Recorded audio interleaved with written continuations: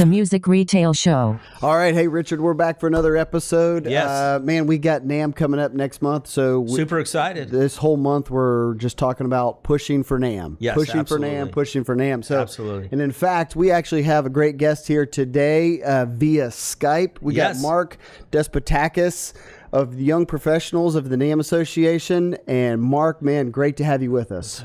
Hi, it's great to be with you guys.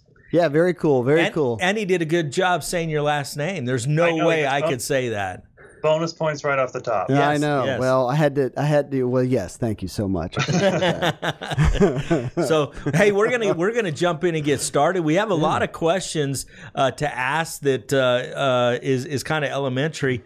I think I'm confused. I have been told things about you, but I think I'm gonna find out you're not from the same state that I was told, and things are a little bit different. So let's kick it off, and I'm gonna ask a simple question. Where are you from? I heard Georgia. Not Georgia. I'm from Pittsburgh, Pennsylvania. Okay. Is that where you're at right now? Yeah, that's where I am right now. Nice. Yep. Okay. And you have a music store in Georgia, right? Or Pittsburgh, right? Right. We're a school music dealer that services most of Western Pennsylvania. Oh, okay. Okay. So that part was right. Just the wrong state. So, Wow. well, Hey, good. Tell us. All right. Percent's all right. That's good. Yeah. No. So how long have you been doing that? So I started here in 2002. The business has been here since 1947, Wow. and with a focus on school music programs for all of those years. Wow, very cool. Obviously, specifically band instruments, mostly. So band and orchestra instruments, and anything that a school might need. So some schools do guitar programs, and we help out there where necessary, but that's not our specialty. So it's the very core band and orchestra is what we do. Okay. Good. Now you said 1947. Is that something that your dad started, or your?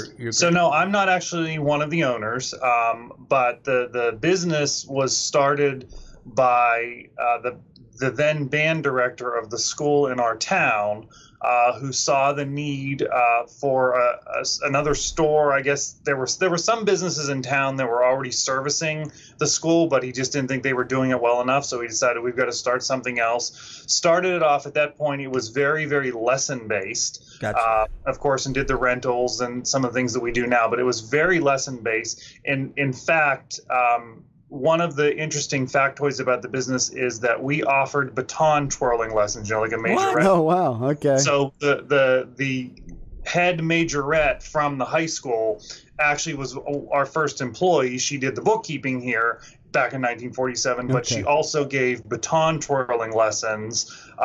So that was 2 buildings ago from where we are now. I've always been curious of how high the ceilings were in that building. Even done that, but over the years offered a whole variety of lessons, and not so much at this point. We're more just into kind of, we go to our customers and service school programs. But when it was started, it was by a high school band director who just saw the need and thought he could very well serve the customers, because he in fact was a customer. Wow, that's very interesting. I had no idea. I was told something completely different about you, and we'll talk about that at another day, because you might find it very interesting. Yeah. So, yeah. Well, let's jump in now. What is your current role with the Young Professionals? So I'm currently president of NAMM YP. Okay. And how long have you been the president there? So I've been the president almost for 2 years. My term ends when I get on the plane and head home from summer NAMM. Oh, wow. Okay. How many years have you been in Young Professionals? So I'm not quite sure how long that I've been involved, but it's been well over 10 years. It's probably even closer to 15 years that I've been involved with it. And it's kind of, it's changed over the years. I've been on the board probably 10 of those years. And then on our executive committee, which was our secretary, vice president, and now president for the past almost 6 years now. Wow. Okay. Now, are you going to remain with the Young Professionals, or once you are done being a president, they kind of kick you out of the group? No, they give me more work, or they give me different work, I guess. Stay on for 2 years as a board member as the past president, and then we have this mentorship program, which I imagine we'll talk about in a little bit. Yes. But I stay on and kind of work in that for the 2 years that I'm in the past president. So I'm still on the board for 2 more years. Yeah. Okay. Interesting. Now, what is the process for them to vote in like a new president? Are you part of that, or? So basically, what we do is that's the much like NAMM does it. That's decided from within. So our board makes a recommendation of who will be the secretary, and that person is then tracked into the secretary for 2 years, vice president for 2 years, president for 2 years. But that does require a vote of our whole membership, which does happen at Summer NAMM, and we also will vote on some new board members at Summer NAMM as well. Wow, that's so it's kind of a track. You get on a track and you kind of move through the different positions, and then very cool. Right. Now, talking about the young professionals, what are some of the requirements that it takes? Because now we're going to have a lot of people listening that are of the age group, and that's also going to be a question you might want to answer. That is, what are the requirements to be in the young professional, and what's kind of the age gap there? So we give you a test and make sure that you only like certain types of music from when you were born. No, I'm kidding. Yeah. So, wow. So no, basically the requirement is that you have to be under 40. So it's an organization for anyone under 40 in the industry, and that you have to work for a NAMM member company. So you have to be a NAMM member, obviously. And if people want to do that, they can just go to our website at nammyp.com, and it takes you right to a page on the NAMM website where you sign up, get you on our email newsletter. You get to find out when and where we do things, and that is essentially how you sign up to be a member of NAMM YP. So anybody under 40 years old that works at a music store or manages a music store that is part of NAMM, they're welcome to join. Sure, and it's not limited to stores. It's the retail side, but it's also the manufacturing side. It's the distributing side. And now if you look at the NAMM show with the addition of ACC North and all of those pro lighting and pro sound and all of that whole new section to what we see when we go to Anaheim, all of those folks, as long as they're NAMM members, are welcome to join us, and we really do welcome them to come in and be part of what we're doing, because we want that part of the industry represented as well. So what are some of the things that you guys do as young professionals? I mean, what is the attraction? So let me give you a little bit of the history as I understand it. So back whenever NAMM YP was started, and I don't know what that time frame is, but we're talking, decades, probably 50, 60 years ago at minimum. The NAMM YP members were seen at the NAMM show, and they wore these red coats, and they had the NAMM YP logo on them. In fact, a couple years ago, we had red T-shirts made to kind of look like that. But they were the ambassadors at the NAMM show. They were kind of the greeters and helped people explain where to go. And I guess that's kind of was that original learning to network thing, because in that position. It evolved over the years that it became more of a social thing. So at each show, there was a social meetup for NAMM YP. As I recall, my first 3 years, it was at the ESPN Zone in Anaheim, and then in Nashville, it was somewhere different every year because there's so many different options. Yeah. So probably six to 8 years ago at this point, we kind of redesigned what NAMM YP was, and still kept that element of it, there's that social factor, but we added an educational component to it. And we said at each show we are going to have a speaker or a panel or something that's also incorporated with this social event that we do. So it's kind of changed over the years and how we've done it and the speakers that we've had, but we try to get some big names in the industry who are going to be able to provide our members with some takeaways. And that's one of the things that's really important to me, that I love to have somebody come and share their story, and that's great. But for some of these big names, we can all find that ourselves on YouTube. Yeah. And we can do that. We can Google that information. I want a takeaway. What's the takeaway for our membership? And that's what these events are. So we have an event that happens at each show.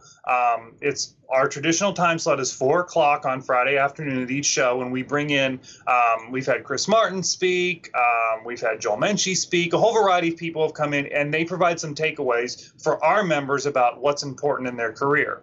And then immediately following that session, we always have a networking reception. So our members can network with each other, network with the speaker, and it's really a fantastic event for our membership. Interesting. Man, very cool. Yeah. Have you been seeing membership grow over the years, over the last 10 years? Absolutely. We've had the great problem of finding a space that will hold us when we are at the NAMM show. So we had started at one point, we were in meeting rooms, and then that became too small for we couldn't fit in there. So we moved over to the member center. That didn't work out because we got so big. So now we do it in the Idea Center, which is right when you come into the convention center, that big area where they do all the NAMM U sessions. That works out really well for us. And then we move down to the member center and have our reception after we have it there. Oh, man, that's excellent. I'm sure obviously for you, you're kind of proud of that, how you've seen it grow over the years. So, I'm sure that you guys are trying to instill in young people in the music industry that they need to become more and more involved. I mean, when we talk to Cosby, the big deal is trying to get people more involved. So are you seeing that with the young people now? Are they becoming more involved? Are they owning their own businesses? What's kind of the trend right now with young people? Yeah, absolutely. And I think, one of our challenges early on was, how do you get to the right person in the NAMM member company that would want to be involved in NAMM YP? Because traditionally the NAMM YP mailings would go to whoever's name is the voting member for NAMM. Well, they might have included some information about here's this YP thing, but never knew if it was actually trickling down to the right people. So over the past probably 10 years or so, NAMM has really made a concerted effort to try to solve that problem and open up the communication channels to other people and companies, not just the voting member who would get all of the communication. So that's really helped us then find those people, and now they're more involved with us in a variety of ways, be it on social media, be it at our in-person events or things like that. So there's a variety of ways that they can be involved. So yeah, to your question about what do we see? Well, that's what we're learning too as we do this. So we've put out some surveys and say to members, okay, so what are the problems you're facing? Is it marketing? Is it writing a business plan? A whole variety of things. What are you facing in your business? And that helps us say, okay, who is the right speaker to have come in for our events at the show, and who can address some of these issues and answer those questions because they've lived through it, either had great success in it, or what I kind of like more is, we tried this and it didn't work, and here's what we learned from it. And so that's something that they can then go and tell our members. Okay. Very cool. So we have a unique opportunity today. We have a young man that's behind me. You could probably see him from there. His name's Matt D. He has he sells online and has a company called Drop D. I think it's Drop D Music. He can clarify that. But a question that he asked, he was in my office when we were kind of going over some things, is how do you guys keep in touch throughout the year? Do you have a Facebook group?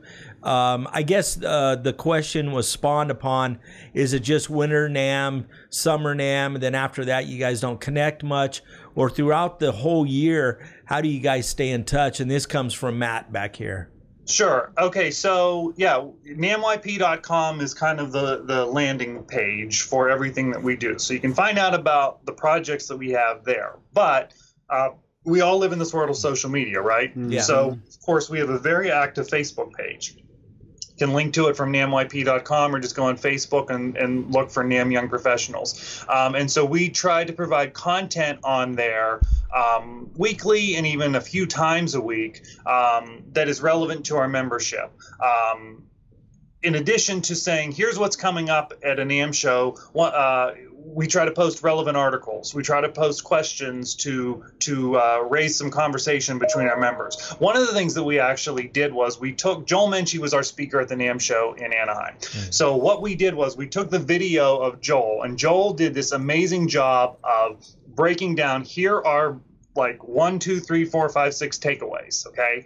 And really in a very digestible format. So we took that video and we've cut that down into even a smaller digestible format, and we post them every couple of weeks, and I think they're calling them Menchie Moments. And here are some of Joel's takeaways. Yeah. Because we live in this video age, right? And that's more digestible for folks. Mm-hmm. So we're posting those up there to say, here's some great ideas, and by the way, don't forget to join us at Summer NAMM. So our Facebook page is very active. We have an Instagram page. We have a Twitter account as well. But the Facebook page is the most active. One of the new things that we're doing that has really just started that we hoped is a way to get our members more involved is, and again, based on something that Joel Menchie suggested to us, is let's get a reading list going. Like, so what books would you recommend to someone else, another YP member, that you think might be valuable in any way, in their career, in their personal life, and whatever it is?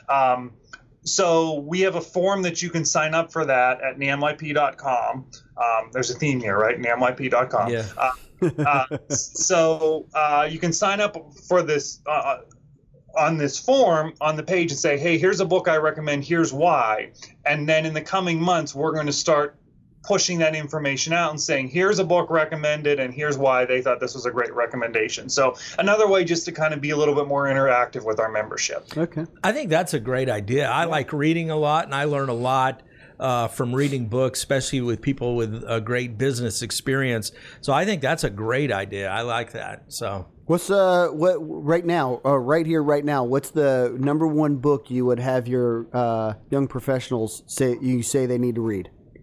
So I don't know if you guys know Chip Averwater from Amro Music.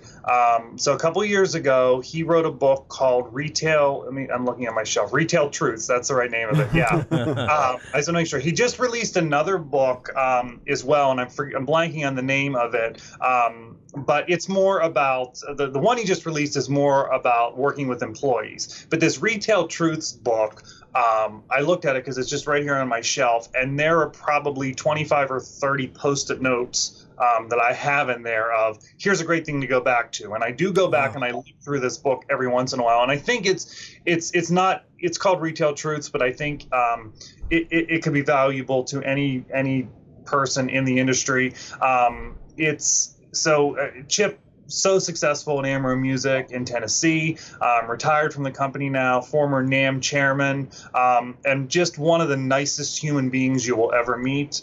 So if you see him at a NAMM show, absolutely go and talk to him. But I recommend his book, Retail Truths. Chip Averwater. What was his name one more time? Chip Averwater. Chip Averwater. Okay. Well, yeah, I guess we'll just have to recommend that to our listeners that they need to, or Matt, you need to pick up that book. We'll have to read it to know what we're recommending. That's right.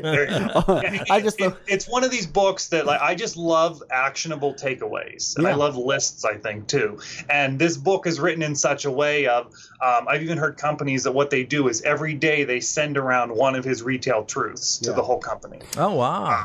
So it's written in that way that you can, here's number one today. It's very digestible. So it's called Retail Truths.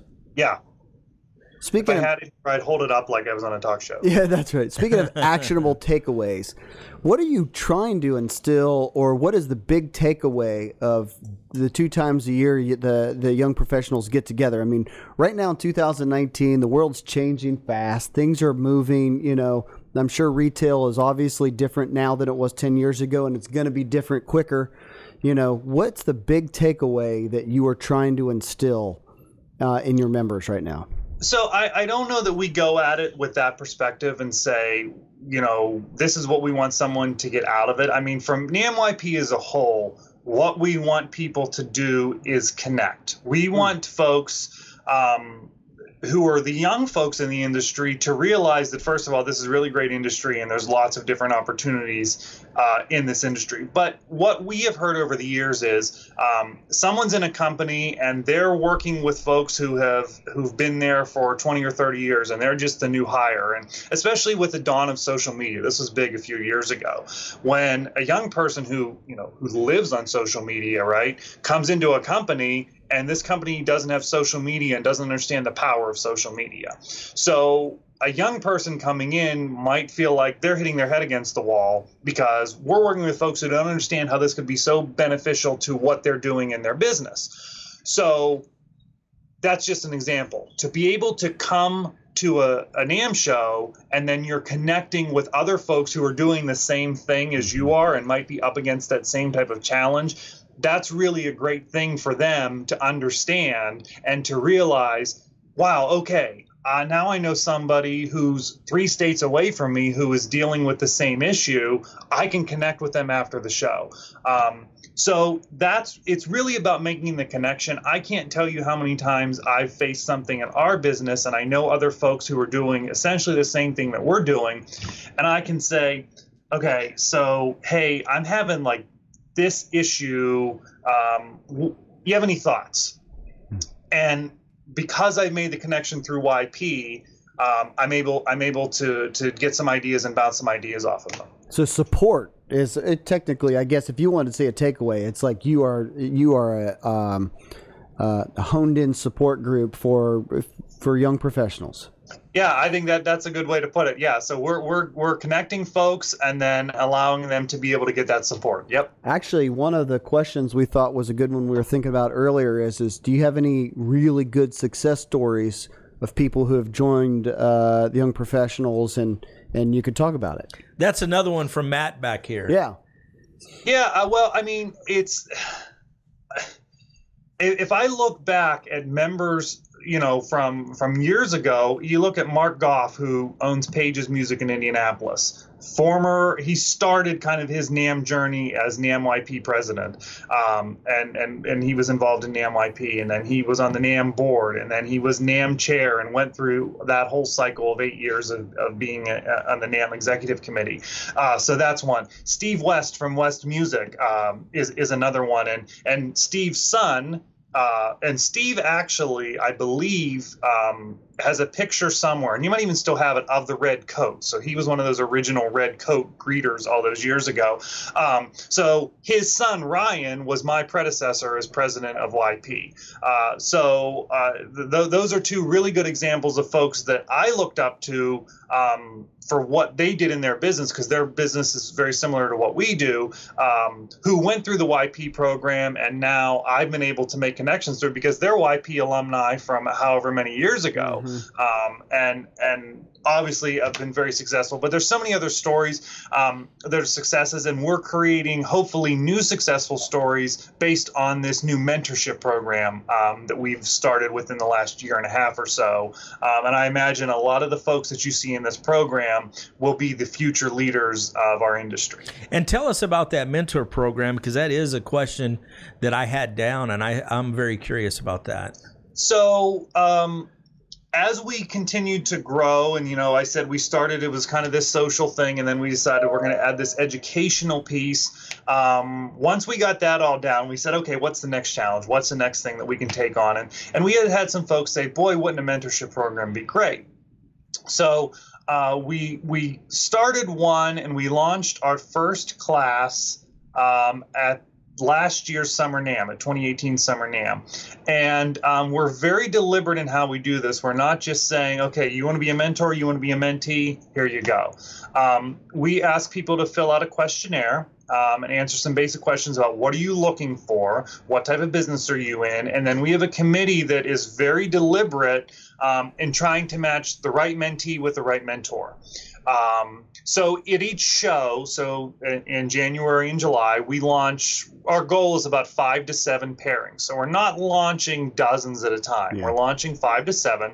It's a year-long commitment that we ask both of them to be involved in.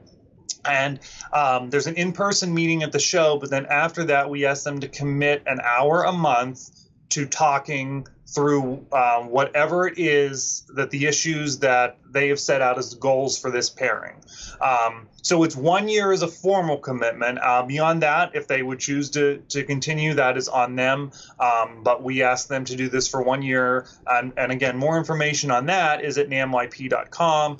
The first class graduates here at Summer NAMM this year, but we've we've picked up feedback along the way, because there's a very deliberate process in how we do this, to make sure that we're not just sending them out and then, okay, we'll see you in a year. It's a very deliberate from our perspective as well, to make sure that we're speaking with both the mentor and the mentee throughout the process to make sure that this is working for them. Number one. Number two, is there anything that we need to do to improve the program for future classes? So we launched a class at Summer NAMM 18. We launched a class at the NAMM Show 2019, and we will be launching another class at Summer NAMM 2019. And we just hope that this continues to grow. Okay. You just launched another one at Winter NAMM, is what you're saying. Yep. Okay. All right. So you'll have 2 classes per year once the cycle goes. Right. Okay. Mark, that sounds like a great program. I wish I was 40 or younger. I'd be in your group. you can be a mentor. Oh, there you go. Hey, boy, he knows how to rope people in, don't he? No, NAMMYP.com is where you can sign up. Well, that sounds like a good program, and it's an awesome thing to do. I wish I knew about it, because I've been in this industry for a long time, and I could have taken advantage of that, and I just never heard about it. So I'm glad that we can talk about it right now and let other people know, because I have learned over the last couple of years that NAMM as an organization has a lot more going on than I ever knew, and I've been in this industry a long time. I don't know if it's just changing of the guard a little bit has exposed some of these things, but there is a lot of good stuff going on with NAMM, like the young professionals. You had talked about time, you wanted a year commitment, but let's back up a little bit, and we have some people that are probably listening to this that are interested, and a question that they might have, say, well, I don't know if I want to mentor yet, but what is my commitment to young professionals? Do you have any kind of commitment, or is there any kind of standard, or what would you say with that? Just to be involved. Just to be involved. No, yeah. So there's no commitment other than you're under 40 and you sign up for the mailing list. And we realize that in many companies, those under 40 folks might not be able to make it to the show, because that's just kind of the structure of the industry, that businesses aren't necessarily taking everyone from their company to a show. So that's why we do things like at Winter NAMM, we live stream our education event. Gotcha. That's why we have the Facebook page, and we try to get people as involved as possible and say, hey, here's some recommendations for a great article, or the Menchie Moments thing that we've started. Mm-hmm. We try to engage folks on that platform as well if they can't make it to the show. So, no, there's no actual requirement. There's no actual commitment. If people can come and join us at either show, that's fantastic. It's 4 to 6 every Friday. At each show, that is our time. 4 o'clock is the education event. 5 o'clock is the networking reception. And actually, another thing that we've kind of added, because we found out people just wanted more YP, if you will, is we do an unofficial social event on usually Thursday night of each show. Traditionally, in Anaheim, we went bowling. Yeah. But this past year, we actually changed things up a little bit, and we went to the pool deck at the Hilton and just did kind of a networking reception and an ice cream social. No fun. And it was really fantastic. We had a ton of people there. Great, just like we've all been at the show all day, and we just want to kind of relax. Yeah. So it's very informal. And we do the same thing at Summer NAMM. It's just a little bit different. We go to the Flying Saucer, and we will be there this year at 8 o'clock on Thursday night. It's a great place to hang out.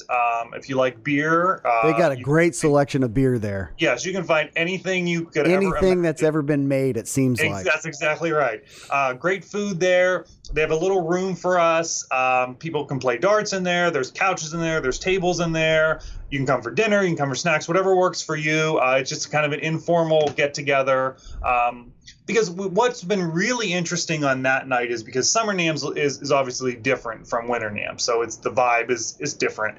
I'm amazed at how many people at Summer NAMM I have met at our Thursday night event who this is the first time they've been to a NAMM show, and they're the only one there from their company because they wanted to see what this whole NAMM thing was about, and they're just at the show and they heard about this thing. Well, that was me many years ago. I remember my very first NAMM show was Summer NAMM, and I was there by myself, and I had no idea what I was walking into. Yeah.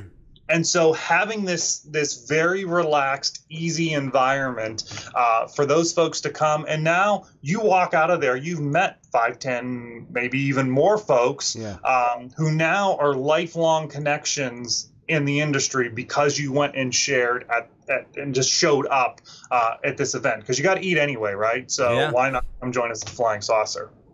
Very, very cool. Yeah, and I would say social media too, man. It's obviously kind of cool. You probably have a lot of people that make connections throughout the year, and then maybe they can come to NAMM and actually, you know, kind of meet in person. Yeah. So it's even it's solidifying a lot of those relationships. So, but yeah, it sounds like those parties get pretty crazy.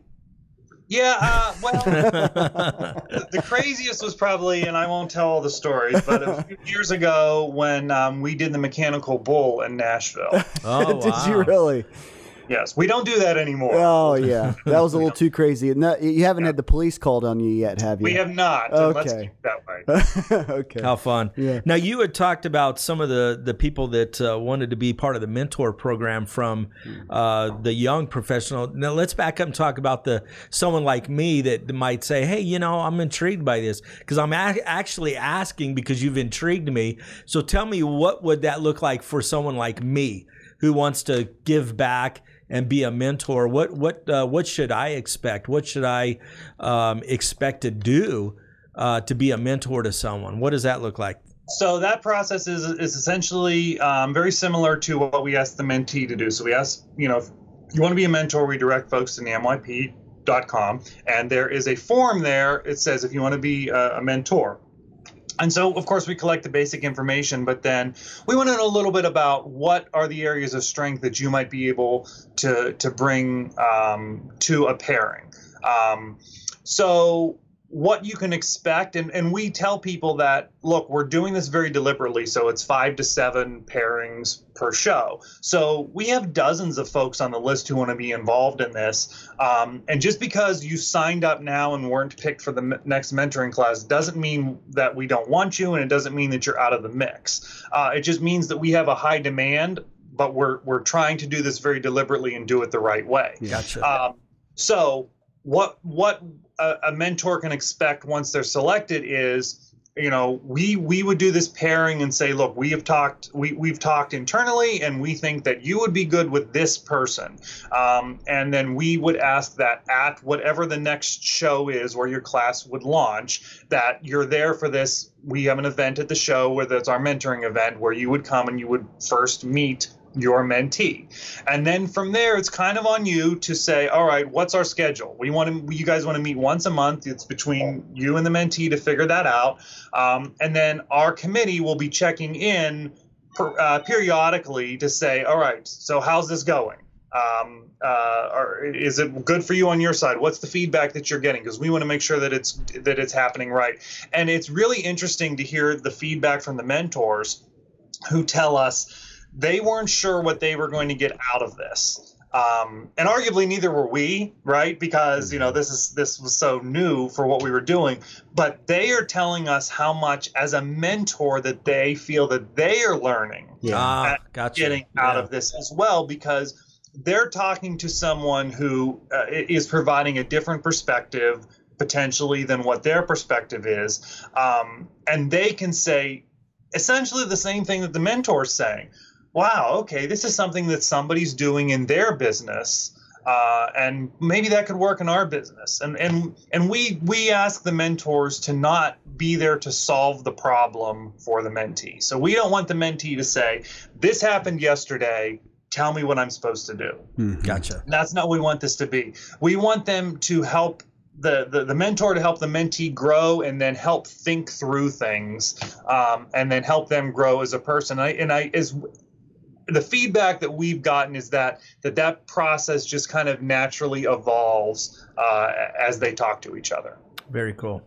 So let's tell everybody, somebody wants to get involved, somebody's wanting to check you out. Where should they do that? Obviously, go to the website, but if they're coming to the Summer NAMM show, where do we need to meet and group up at? Sure. So, again, the best place to find everything is nammyp.com, which links to our social media pages. Facebook is generally the most updated. But if you're coming to Summer NAMM, some events, Thursday night, Flying Saucer at 8 o'clock, informal, come as you are. You get drinks, you can get food, whatever works for you. We'll be hanging out there for a couple of hours on Thursday night. And then Friday at 4 o'clock, I believe it's in room 201. It's in room 201 or 203, but it's all on the website, is our education session. And we have JC Curley from Gibson joining us. He'll be talking with us for an hour or so, taking some questions from the audience. And then at 5 o'clock, we'll be right in that same room, and we just have a networking reception so that you get to meet some fellow NAMM YP folks for the first time, or maybe folks you haven't seen for a year or 6 months or so.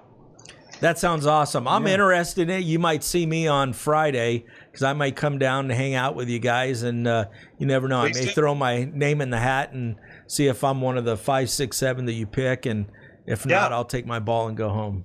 No, I'm just kidding. I'm just joking. No, you have answered a lot of my questions. Yeah. Nate, what do you think? I mean, I think at the end of the day, I mean, we need to get the word out that more people who are, under 40 need to be involved. Yes. I guess the big thing, as I caught it earlier, that kind of the bottleneck for you is the main communication point is the voting members. And then trying to get those voting members to get down to the people that work for them that are in this age group. So that's NAMM has done a fantastic job. You mentioned Cosby, who we work with so closely, has done a fantastic job to help us get out of that bottleneck. Yeah. And that it's really easy for folks to sign up for our specific email list, which then makes you a member of NAMM YP. Yeah, which the cost is $0. $0. So everybody needs to be involved. Under 40, you need to be involved. They don't have to be a member of NAMM. Do they just have to work for somebody? Right. So NAMM's membership is based on companies. So there's not necessarily a specific person that's a NAMM member. So as long as your company is a NAMM member company, this is just kind of one of those side benefits of being involved. So I'm going to introduce you to Matt D, and I'm going to connect you guys via email because he's a good young man that I told him earlier he needs to be involved with you guys. So I'm gonna get him to get in with you and make him jump in with you. So I'm putting him on the spot right now. So sounds good. And Josh, and Josh, we got a couple people. We have a lot of dealers that we need to get to you. So yeah, absolutely. Yeah, absolutely. Yeah. Well, you got us fired up. Now we got to fire up other people. Get them there. I know. That's what we want to do. Is there anything else that you want to bring up that maybe we didn't touch on? I think we covered it. I mean, again, everything at nammyp.com. One other thing about the mentorship program, we do have an FAQ document on the website that people can take a look at if they're kind of unsure, want to learn a little more information. We put together some of the questions we hear the most on there. Okay, man, I'm excited. I hope obviously young professionals are the future of the music industry. So we hope all the success comes to you in the years to come. So thank you. Yeah, thank you guys for helping promote it. Absolutely, Mark. You did a great job. We'll see you here probably in a couple months. So you'll see us at the show. Yeah, I'd love to meet you face to face. Absolutely. Now that I know you're not from Georgia. That's right. Yeah, never been from Georgia. I got to find out. I got to get back to the person who told me all these stories, man. You may, well, you didn't say nothing about being in prison or anything like that, so you're good. No. So no, well, I'm just kidding. No. So, anyways, well, we appreciate it. Yeah, Mark, that was perfect. Yes, it was, and we'll see you here in a couple months, and we'll have to have you back. Maybe next summer we can do it again. Sounds good. All right. Thanks, man. Mark. Have a good day. We'll see you. The Music Retail Show.